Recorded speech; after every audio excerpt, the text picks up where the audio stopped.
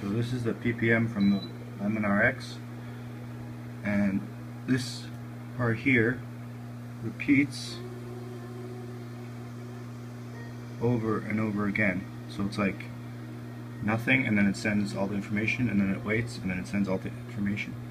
So I'm looking at just one of these. See? And now, if I take the controller and I change, let's say, the aileron channel,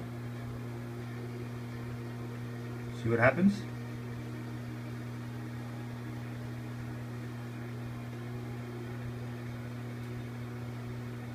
So this part here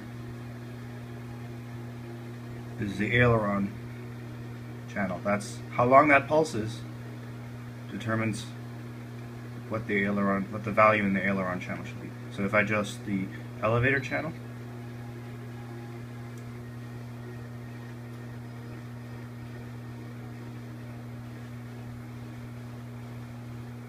okay, there might be a mix on this one.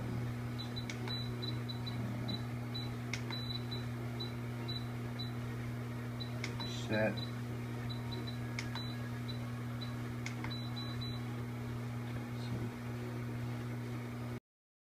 Okay, that fixed it. I had a mix on the elevator channel, so that's why the other channels were moving too.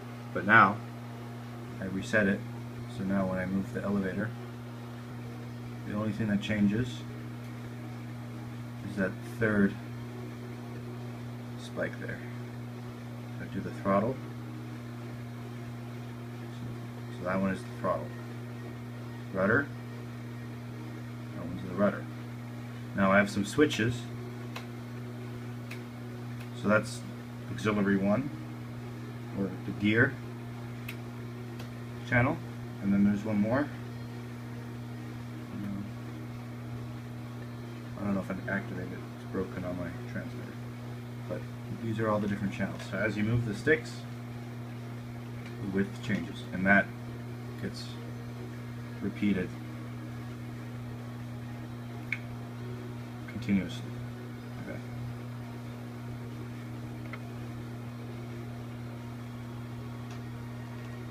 PPM. Okay, this is PWM. So it's only one channel out of a PPM stream, for example. So as you can see,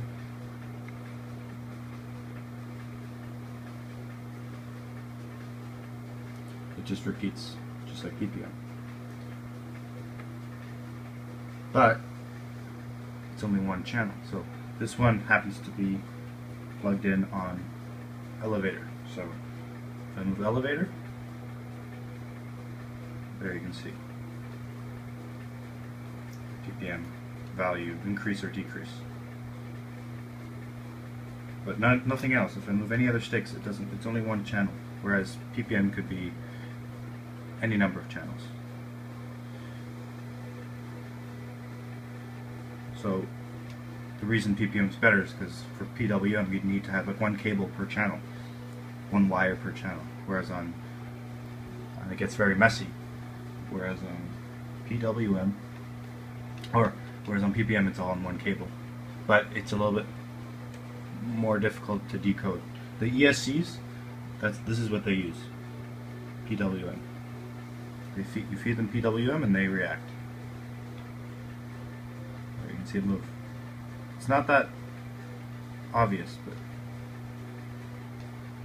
so this is the Lemon RX. Right now it's being powered from an ESC here, but basically just 5-volt supply, like it would on the quadcopter. And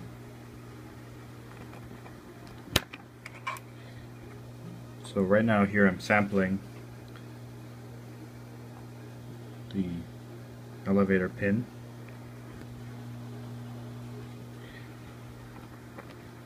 So if I switch that to the PPM pin, you can see the PPM pin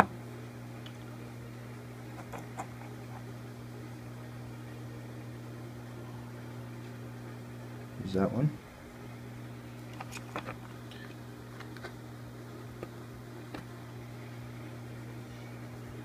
but there's no signal.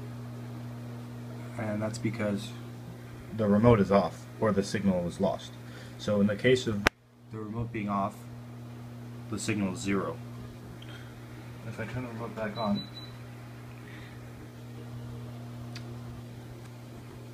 the light comes on, and we get signal. And notice it's a 5-volt signal, or a 3-volt signal, dipping down.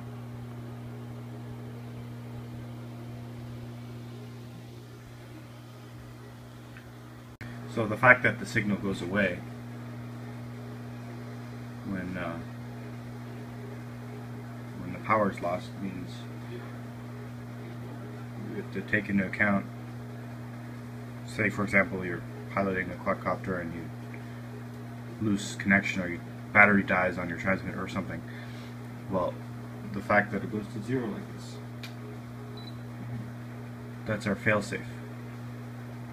So in that condition we have to decide what we want the quadcopter to do, whether to return to home or do something, but that we'll have to sense that.